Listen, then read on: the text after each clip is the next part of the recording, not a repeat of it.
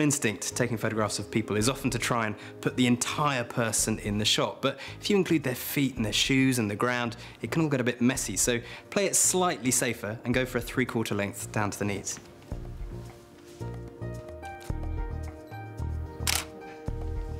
So there we have it, 3 very different shots, just 3 paces apart, all shot on the same lens.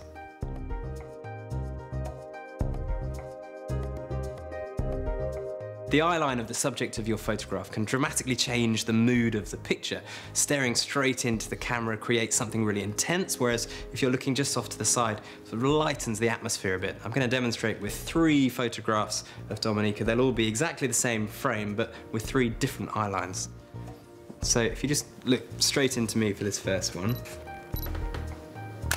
Okay, and then the next one, if you look at my hand just up a little bit, yeah, that's fine, stay there. Yeah.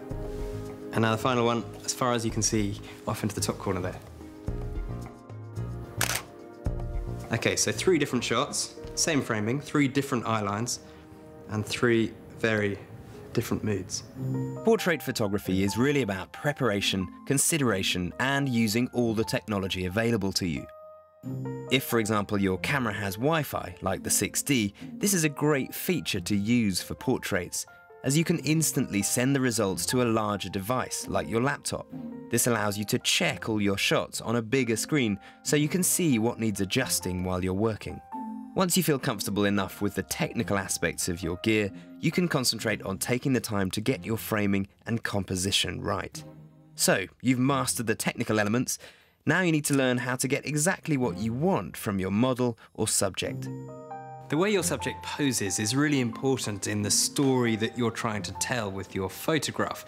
There's nothing worse than somebody just standing stock still, not moving at all. So it's all about body language between each shot that you take. Maybe suggest that they move. You can come up with some ideas for poses that you'd like to see, but don't forget, it's all about communication. There are 2 of you creating this photograph, and you'll probably find that the model feels much more relaxed if they're posing how they feel comfortable as well. So between you, working with 2 heads rather than 1, you can then create something really interesting.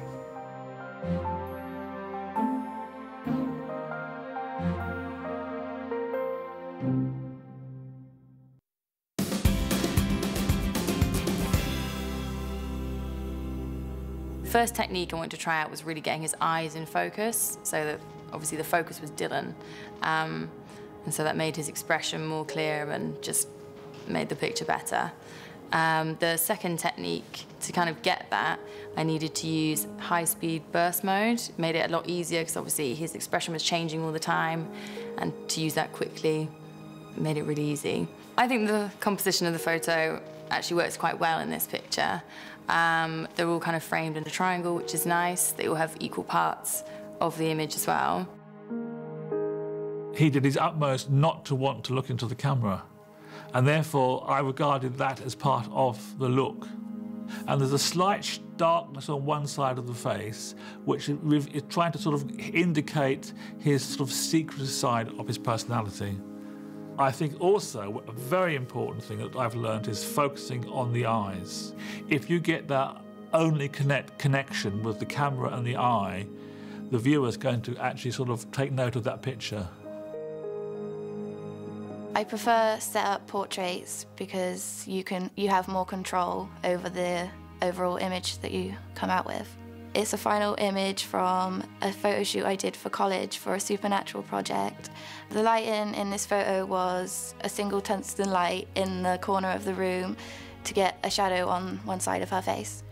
It's really important to get the focus of her eyes because it draws the emotion out of the model and sort of makes you think about the photo even more.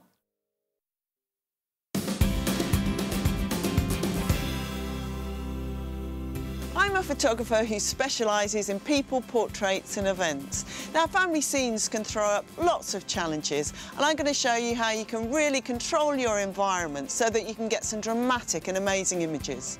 When you're taking candid portraits at an event, make sure you find the best location for your images.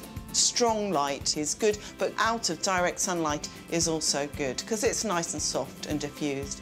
And once you've looked around and you know what you've got to work with, think about the ways that you can frame the image. Sometimes trees and foliage can make a good frame for an image, coming at the side or maybe all the way around, archways, doorways, fences, gates. These are all good geometric shapes that you can use.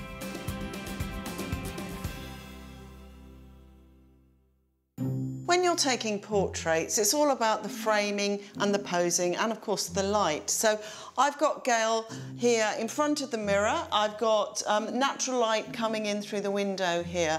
And I've put her by the mantelpiece here because I've got some great converging lines that will come from the corner of the frame if you position your camera just right in the right place. So the kind of things that I'm thinking about here, first of all, I'm going to see how much I can get in the frame and where those leading lines are going to come from. So I'm just going to have a quick look here through the camera. Now, what I can see here, if I move her closer to the side, I can get both Gail and her reflection in the image, which makes quite a nice balanced shot. Gives you some symmetry to work with. I'm making sure that I'm focused on Gail's face. And yes, I like that, but I think maybe we could be a little bit more creative with the posing there. So what I'm going to do is I'm going to get Gail to look into the light, look into the window there, with a faraway look on her face. It'll tell more of a story. I think this might be my shot. Yes, that's lovely. That's the one for me.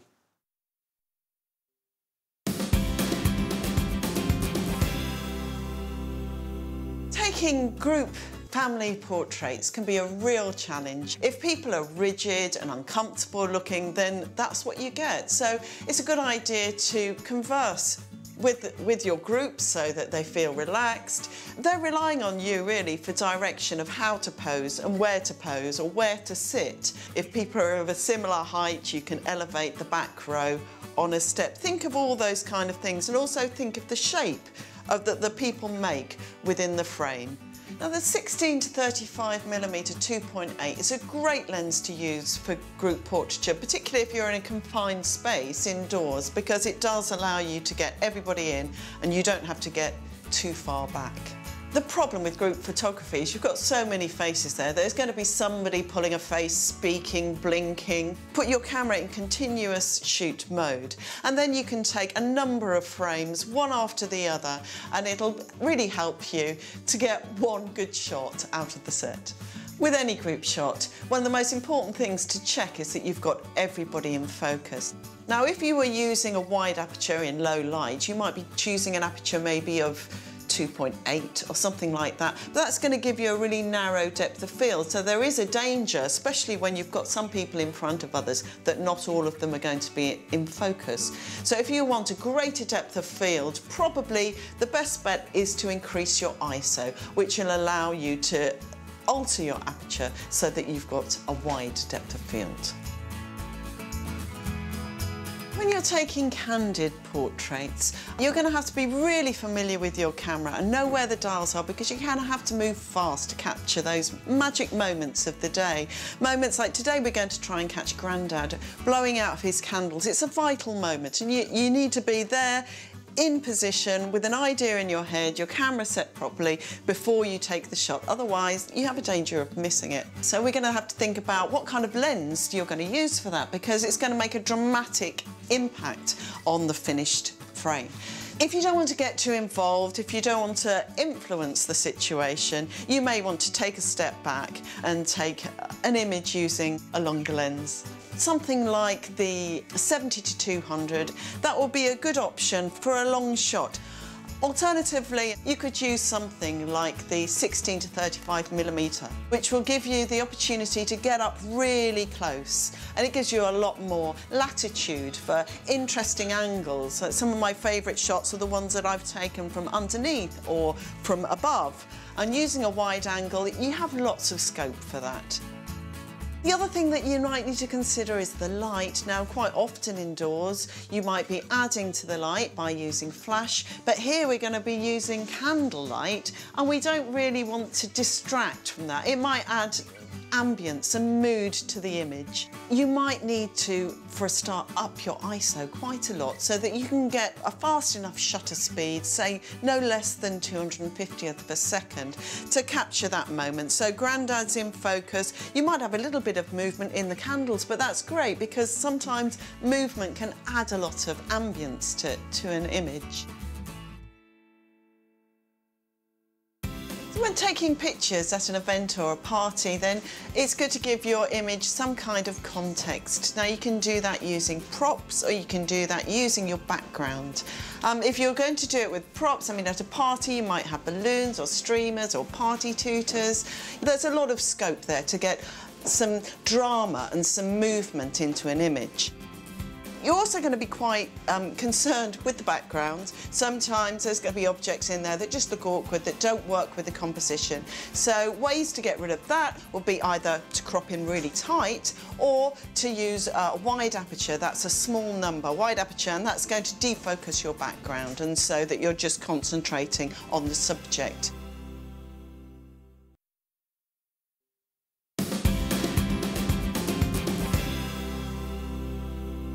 When you're taking photographs outside, it's really important to give careful consideration to your background, because that's going to really make or break your image. Before you do your shoot, you can have a look around and see if you can find any interesting areas. Think about symmetry. You can look at the way the plants might frame your image. But failing all that, then what you're going to have to look for is a really simple background. So look for neutral, plain colours. Now, if you've got a couple that are fairly close to a background, then you're going to need to use a really wide aperture to throw that background out of focus. And here I'm using the Canon 85mm 1.8, and I'm using it wide open at 1.8. And even though my couple were fairly close to that background, it was nice and subtle and nice and blurred and not too intrusive. And because it was a simple colour, it really worked to enhance the image. If you're going to be taking pictures outdoors, it might not be the obvious choice to put a flash on your camera, but for me, it's one of the most useful pieces of kits for taking portraiture outdoors. There's lots of situations where the light might be tricky, could be really strong sunlight hitting the side of somebody's face, casting nasty black shadows across the face. It's not a flattering look. So that's one instance where using a flash on your camera can really make a difference to diffuse the light or balance the light in the face. Another situation that I often use it for is in a backlit situation. Maybe you found a piece of sky that's plain and you can put your subjects in front of it, have a lovely, clean, clear background, but then your subjects are going to be backlit. So you're going to have to meter for the sky using the built-in metering system in your camera and then just pop on the flash. So the flash really is an incredible tool for outdoor portraiture.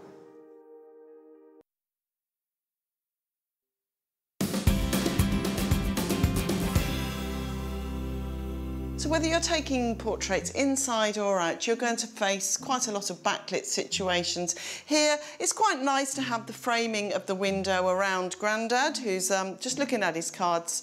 Most of the light that's left today is going to come through that window, and not much is going to be hitting his face. So I'm going to have to brighten his face somehow. I'll just take a shot to start with so you can see. So the exposure there is quite good, but Grandad there definitely needs a lot more light in his face. So what I'm going to do, I've got Olivia here ready with the silver reflector. Because we're rapidly losing light here, we're going to use the silver so that we've got the maximum amount of reflection, and I'm going to do that shot again. I think that the face could do with some more light. So I'm going to try flash. Now the problem if I use flash full on with Grandad here, that it's going to be quite uninteresting. I'd run into the danger of the light reflecting back from the window. So my best option would be to use an off-camera flash. Now some cameras have a built-in flash transmitter, but for this one I've got my transmitter popped on top of the camera there. So could you hold that, and then if you tilt it down slightly, and the reason for that is we're quite used to natural sunlight, so we expect usually for most of the light to come from above, so that having it above will just make it look a little bit more natural. Now that's much better. I like that exposure. The only problem that I have with it, I think, is that there are shadows on the nose that are slightly too hard. It's the same sort of thing that happens in bright sunlight. So I'm going to do two things here. I'm going to use a diffuser on the flashlight to soften the light. And I'm going to give it to Olivia here. And we're going to hold it in the same position, slightly above and down. But as I mentioned before, there was a shadow on the nose I didn't like. So one way of getting rid of that would be to move the light source. We'll have it a little bit more central, but not full on.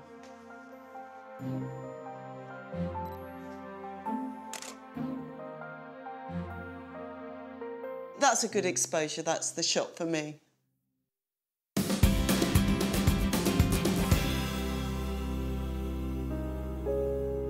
We were shooting this based on Alice in Wonderland, so we really wanted to make it look like fantasy. We wanted to give the idea of Wonderland, so we ended up thinking of hanging flowers in the trees and adding the large playing cards and adding cupcakes and that sort of thing, just to make it a bit more magical.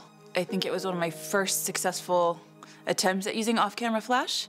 I'd pretty much just learned that a good place to put the light is 45 degrees between camera and model, so that's what I did. It reminds me, firstly, of like a great time in my life. Myself and loads of friends went over to Kerala in southern India. That particular photo was one of the first I took on the actual visit. The day itself was like, it was busy and hot and sweaty and loads going on and noisy, but the shot itself is just, you know, shows a soul woman just kind of sitting there. It's very kind of calm. I wanted to get into doing portraits, so I had in my house a plaster cast of a Greek god. I used him for about a year, just constantly photographing him. Different lights, different shadows, with the Venetian blinds going over the front, making stripes and everything. And you really learn technique, because it's all white plaster, and so there was no skin colour, nothing. So the only thing you had was light, just to give shadow. And I think I learned quite a lot from working on those, on that head.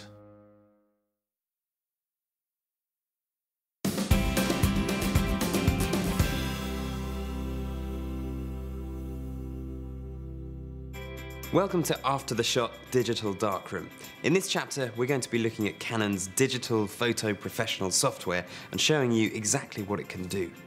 DPP is a piece of software that comes with your Canon camera and is packed full of features to help you organize, edit and process your images on a Mac or a PC. In this chapter, I'll show you how to get to grips with all the functions, including color correction, mono conversion, retouching and digital lens optimization. And then I'll leave you with some extra tips and tricks that I've learned. You can work with 3 different file formats in DPP: JPEGs, TIFFs or RAW files. A RAW file is an uncompressed image that contains all of the information that was recorded on the camera's sensor. So this is the most flexible file format to work with the added bonus that you can change the camera's settings that were used when the picture was taken. Whatever format you decide to shoot on, DPP will only allow you to export your finished photos as JPEGs or TIFFs. A TIFF file is a high-resolution format that contains all of the uncompressed image data and is ideal for great printing. Because a RAW file contains so much information, it offers lots of options for processing the image. In DPP, you can tweak the exposure or change the contrast or the white balance, and you can always return to the original if you want to at a later date. So, now we're ready to start making the very most of our best pictures.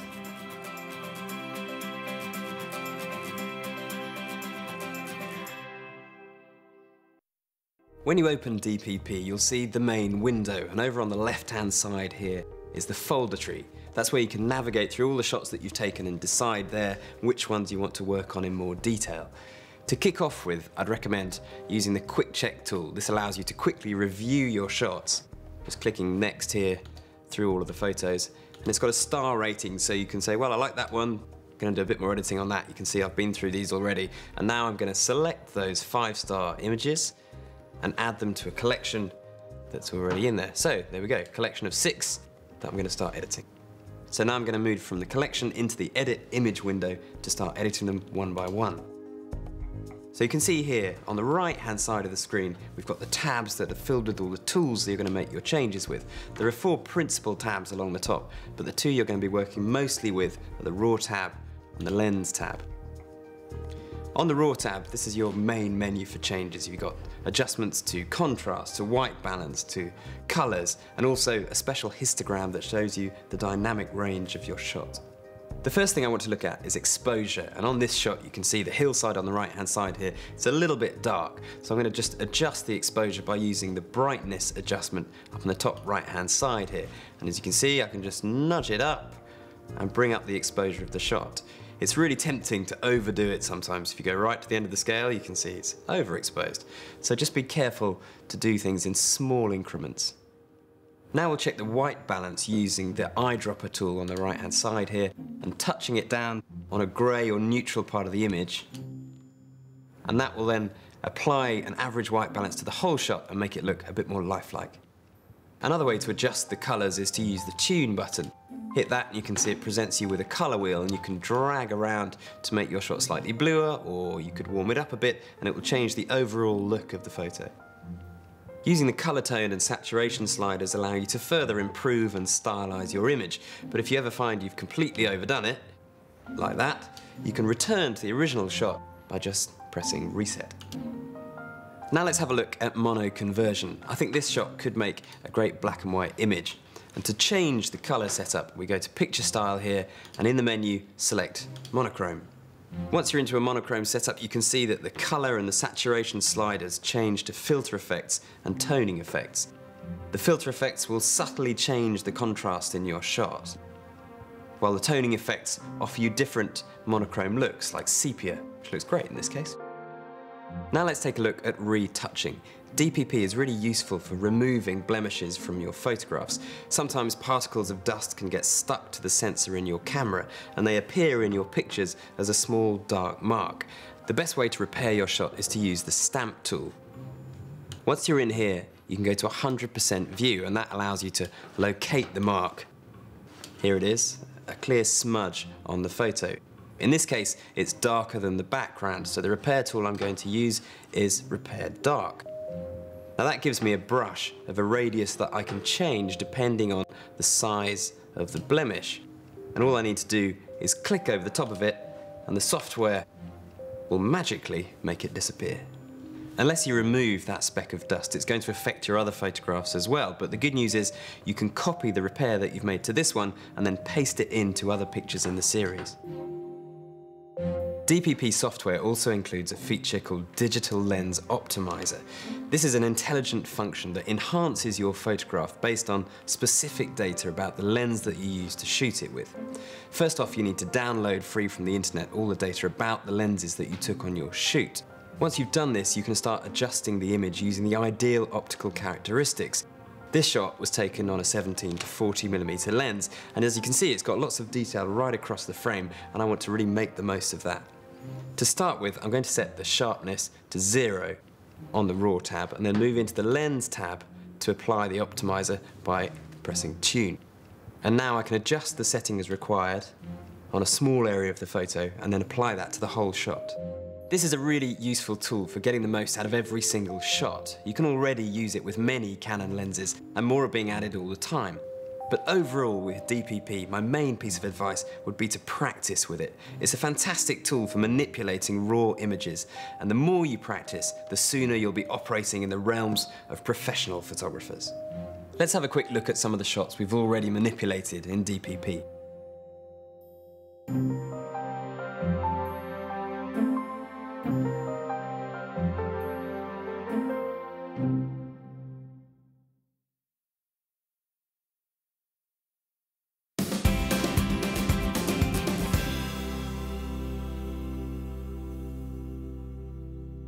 In this final chapter, we'll be returning to our experts for them to talk us through some of their favourite images from their own collections. They'll be giving you a few new things to try out, taken from techniques that they've used in the field. And with their many years of experience, we'll find out just what it takes to become an accomplished photographer. The Abandoned series is a 7-year ongoing project. The whole series is to question what happens to those things that we get rid of. The process is first finding the subjects, which in a way is difficult enough, but once you've found the subject, or once I found it, it's then really exercising extreme patience in just waiting for the right weather to shoot it. Probably one of the most successful images in the whole series is the old car on the pole. It's such a simple composition, but it really has worked well. If I had any advice to do similar pictures to the Abandoned series, is look for iconic subjects that people will recognize straight away.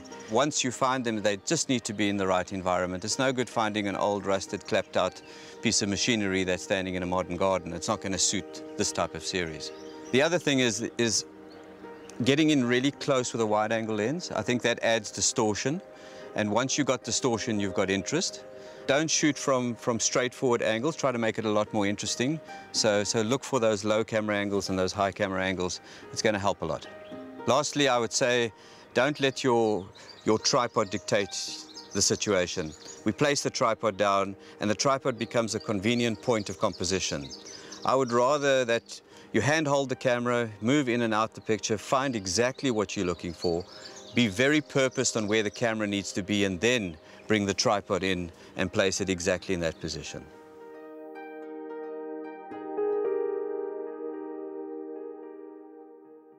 When I'm out with my camera taking pictures, one of the things I really like to do is find a different perspective on something. I want people to see my images and go, that's different. It's different to what everybody else is publishing or everybody else is taking. Take, for example, this particular picture of the lady in the hat. Now, in that picture, you can't see her eyes. You know, that's quite an unusual way to take a photograph. But here it's all about the hat and the lips and the hands.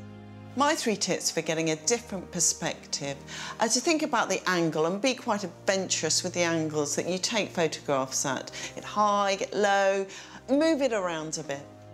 My second tip would be getting close, particularly with a wide-angle lens. One of the biggest mistakes is not to be close enough to your subject. Things look further away when you use a wide-angle lens than you imagine they would. You need something of interest in your foreground, and you can create a lot of drama by having something really big in the foreground. My final tip will be engage with people, complete strangers on the street. There's no harm in asking them, and 9 times out of 10 they're perfectly happy to have their picture taken.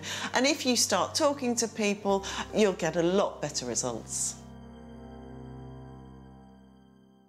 Some of my favourite images have most definitely been working in moonlight. I took my first moonlight photograph and literally could not believe what I was seeing. It's given me a real great sense of wonder with photography. When you first step out into the darkness, firstly, your eyes do not see in colour. You'll only be able to see tones. So this in itself makes it quite concerning as to what you're actually doing. But once your eyes start to adjust, it can be a very special moment to photograph and explore a local area within the moonlight. My first tip would be to make sure you're using a reasonably high ISO. This will actually give you the ability to freeze the stars and stop you getting small star trails. The longer the shutter speed is, then the longer the star trails will become.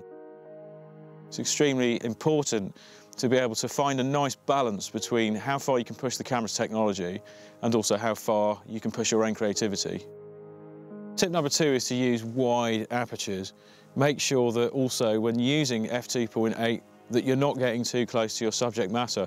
If you get close to your subject matter, the bottom of the image will be out of focus. So you need to keep the camera very high up in order to make sure that you don't lose important focus throughout the image. My final tip would be to light the scene with torches. Sometimes you're shooting into the moonlight. So, for example, you might find that the moon is in the shot. It really rounds things off nicely, having the light source within the top of the frame. But the object you're shooting, say a bridge or something of those lines, is actually lit then from behind. So just a small blast, even with the ambient light coming off a small head torch, can be enough to light the scene and give that extra sense of appeal.